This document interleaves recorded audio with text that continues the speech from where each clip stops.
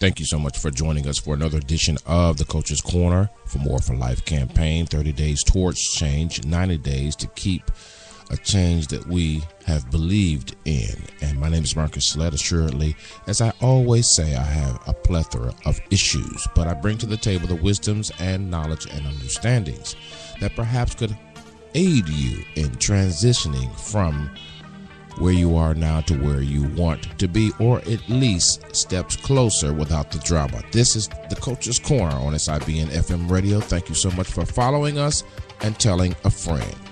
Glad to have you aboard. Step by.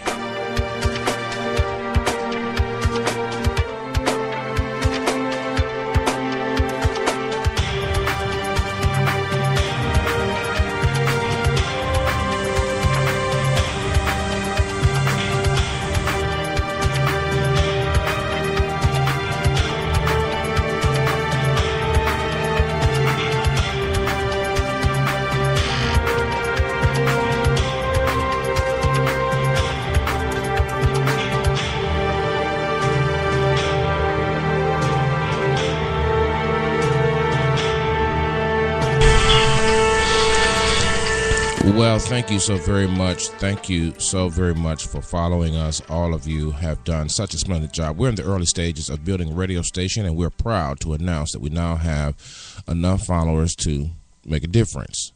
But our goal is very, very steep. So if you know someone that would enjoy our programming, digital programming, let them know. We're on Spreaker by all means, but also on other platforms. I broadcast TV, Ustream, YouTube, SoundCloud, as you would well know, Facebook, Twitter.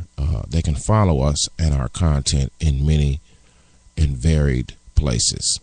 So that being said, I want to say thank you, and also those that supported our Christmas or holiday programming beyond the holidays. Thank you to you and you. We're talking about For More for Life campaign. This is my own design. I noticed that I'm starting to get people that are following me who are much been in the business a while, and I may speak to that later, but I see some big time folks following me on Twitter that should know all the answers, I should say, and I don't know whether to be flattered or honored, because I come up with my own unique techniques in approaching life from where I sit, not from where someone else is sitting, and then I take another integral view and look at what I disseminate to ensure that it has a global reach. And a lot of times it's just sharing, as I say on the onslaught, how I have dealt with or overcame my own personal and or professional issues. I think that we live in a society now that the pretentiousness of who we shown ourselves to be has made our society sick at best. And so my attempt with my content is always to make you understand that you are okay. You're going through hell and high water, up and down, all around, in and out, spiritually immature you feel, but also wittily and intellectually astute in some cases, but you're human as well. And everyone wants more. Some people get stuck when they hit a wall. I remember a writer saying that though I'm bound, the word is not bound. And so today we're talking about what word do you have that you stick to, or your talking points in your campaign. The things that you always say when asked. The peripheral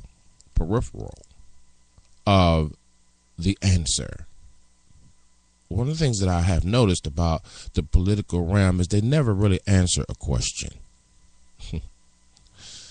They have already anticipated the questions that are being asked, and so therefore, as the speechwriters, along with others, they come up with talking points that are to be stuck to. And we have seen throughout the history of the world what speeches can do on the stump. And we have also seen what has happened when the talking points are extended or forgotten or left, But the talking points essentially is to keep you on task and to keep you focused. And part of the problem that we have is that we're not as focused as we could be. And so our mouth is all over the place. We're saying whatever, we're doing whatever. I have a friend who attended a certain assembly. I won't call the name or anything like that, but I remember that there was a certain language that they used, and I tell you, it was very, very unique, because we have to adopt a certain language, and we have to adopt TPs. We have to adopt talking points. And for many of us, we don't know, we don't think that we have to be strategic with this, but this right here could get you in a lot of trouble, because there are things in you that have not changed yet. There are things in you that have not been revealed. There are things in you that are not right. There are things in you that are not right to reveal. That's my point. And so your talking points keep you at a focus. Some of your friends may get annoyed, at the fact that you have said that before. You've said that before. Why do you keep saying that? And we know that the talking points are, in my view, the peripheral of the conversation. It's not the conversation. We can talk about the talking points and make the talking points the conversation, which is the political persuasion that we use, in the political scene. But it should be the same persuasion that we use in life, because we're not there yet. We're not there yet. You get what I'm saying? We're not there yet in a talkative sense. We're not ready to just talk off the cuff here. You're talking about having change. You're talking about having transition. You're talking about, having more for life. You're talking about getting your business off the ground. You're talking about stop dating these wimps of a man, punks, players, and pimps. You know what I'm saying? In the back in the booth, in the dark, talking crap. You wind up. I don't want to go there. You want to get married. You want to, whatever the change or transition that you're seeking, you're going to need some talking points. It's that plain, and it's that simple. And we all remember now, if you have not been listening to the For More for Life campaign series, and we're on day 20 now, you have to go back, because we covered a lot, and there will be material that will be forthcoming for you to purchase, as well as download and so forth, and more things are coming forward. If you haven't been listening to other days prior to today, you're missing out, because we talked about you got to have a campaign manager. If you're gonna make any kind of change, you have to have people in your life to help you manage it. You're trying to manage it by yourself, it's not going to work. You got to have campaign advisors. You got to have people constantly, that a small circle by all means, less than 5 on your hand if you have to. But you have to have advisors. You can't do this alone, and that's part of the problem. People just run out there and say, I'm gonna stop doing this, I'm gonna stop doing that, and I'm guilty as well. And the whole point of this is that I'm guilty. That's why I'm on the microphone, because I'm guilty. And then you got some people who matriculate towards you all the time, trying to help you with your change, and they're not qualified, because they want you to change the way they want you to change, but you want to change the way you aspire to change, but you keep falling into a certain circle of folk who keep you at the change that they believe in. Felt that right there. And so your talking points is critical. I think I've shared this before, but I remember sitting in a meeting and the guy asked me, he says, well, why do you have to do that? Why do you have to do that? You could just forget about that and come work for me. What the? Tell you, if I wasn't born again, it would be on, and it's on and popping now though. You know, you don't have to do that. You can come work for me and do that for me. You don't have to go and do that for yourself. The sign of disrespect and dishonor. If you've never, matter of fact, if you want to, let's do a test. Let's do a test.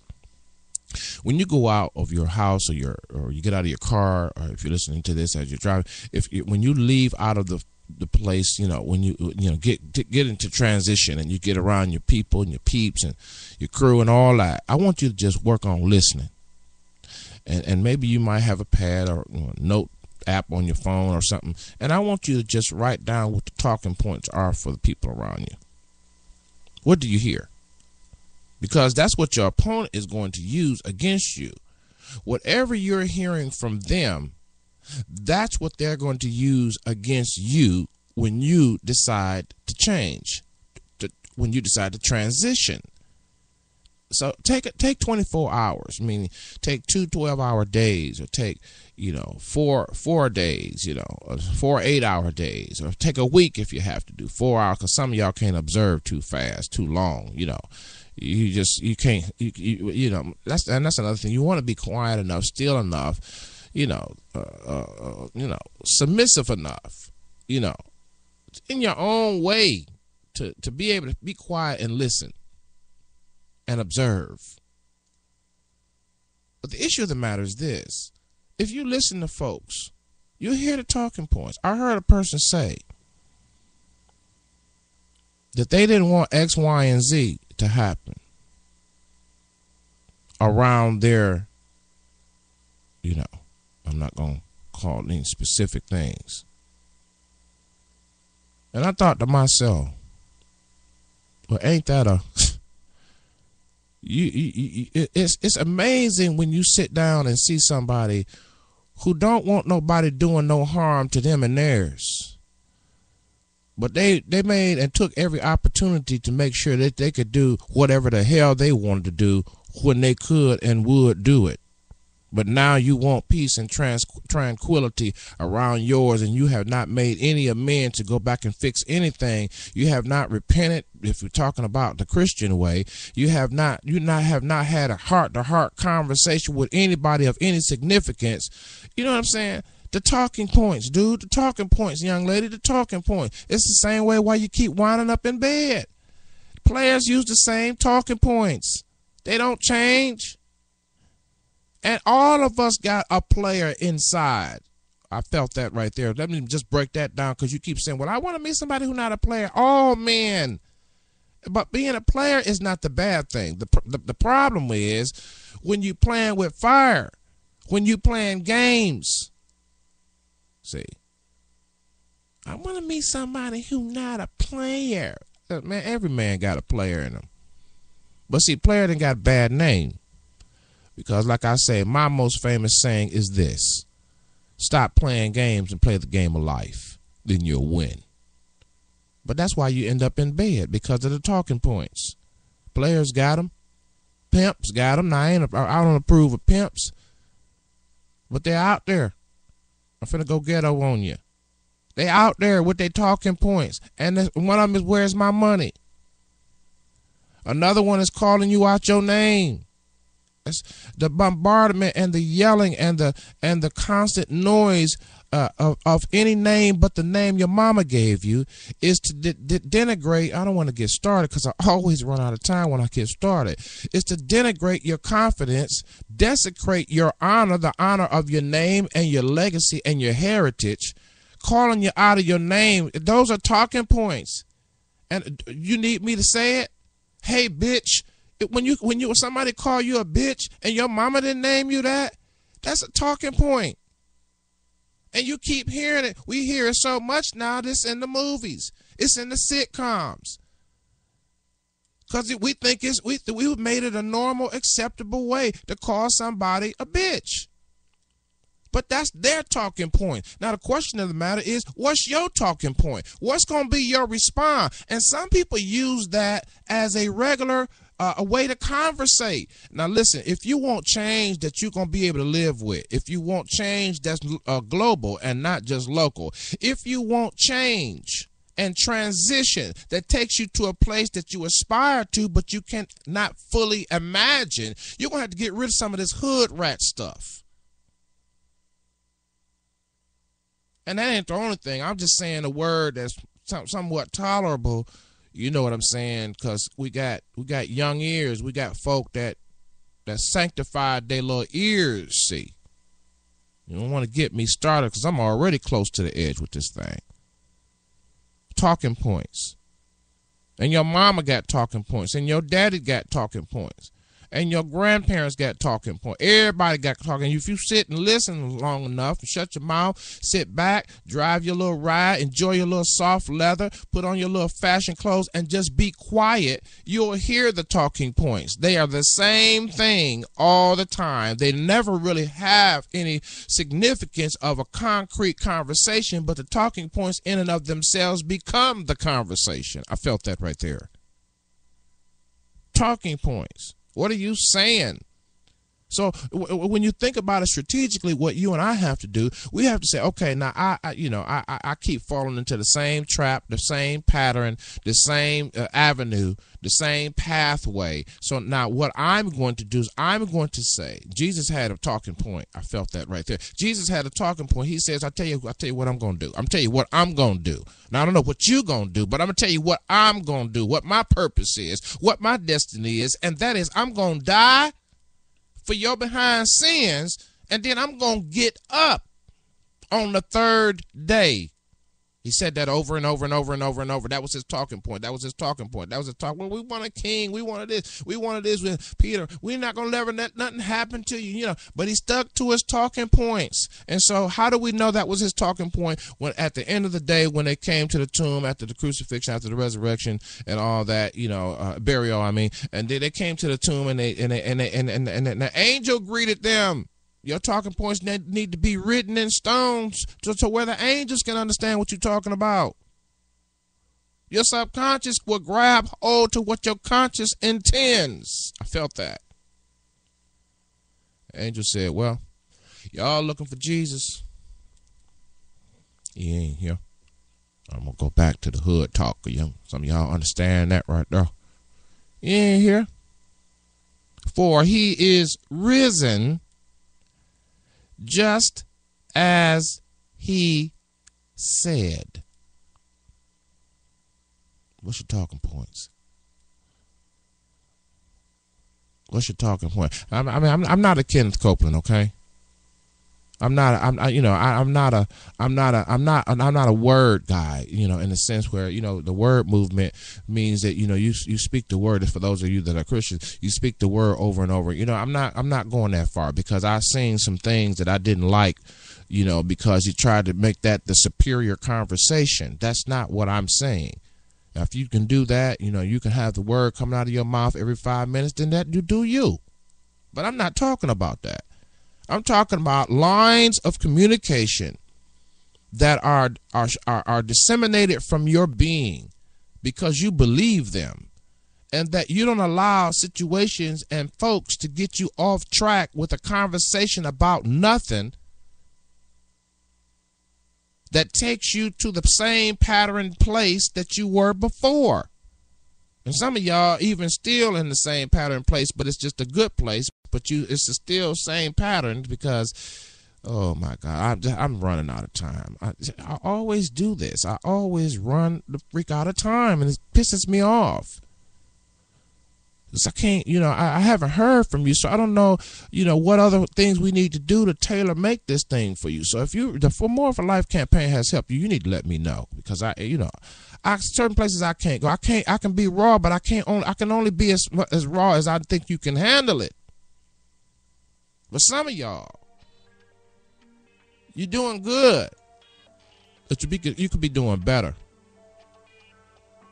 What are your talking points when you're in a conflict? Let's just ask that question. What are your talking points when you're in a conflict? We all got those. Victims have talking points. It's not my fault. Look what you did to me. Girl, man, dude, I could go. I could go all day on the microphone. But I gotta stop. talking points, man. Preachers got them. Y'all know that, right? Politicians got talking points. Players and pimps got moms have talking points. They yell the same thing but don't get no results, but they keep on talking. Hey, man, this is the coach, man. This is the coach's corner, man. I done got a little tired because I need to know how you doing. I need to know how you doing. And you know I need to know how you doing, but you sit there and don't say nothing. But it's all good because I'll be back. This is the coach. Follow me if you can.